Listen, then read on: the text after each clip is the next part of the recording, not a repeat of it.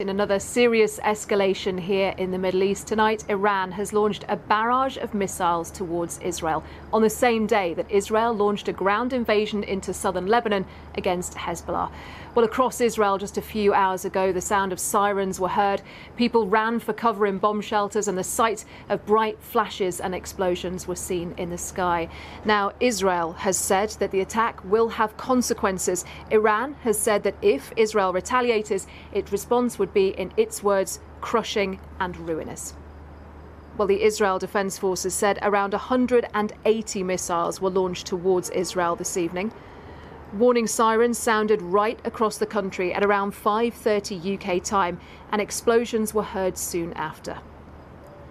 Now, those missiles were fired across huge swathes of Israel, including towards Tel Aviv and Jerusalem. Well, our correspondent John Donnison